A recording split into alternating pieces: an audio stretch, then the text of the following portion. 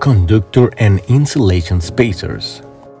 In the event you are not able to achieve the correct crimp height using the dials on the applicators and any adjustments on the press, it is possible to order different sizes of spacers for the insulations or conductor area.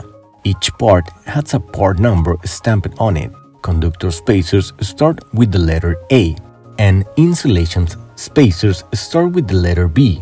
The three numbers after the letter indicate the length of the part. As an example, a part stamped A323 is a conductor spacer 32.3 mm in length. If you need a tighter crimp, you can use a longer spacer such as A325, which will be a conductor spacer that is 32.5 mm in length. If you are over crimping, you could use A321, which is a conductor spacer 32.1 mm in length. Various sizes are available. For more information, contact JST at jst.com.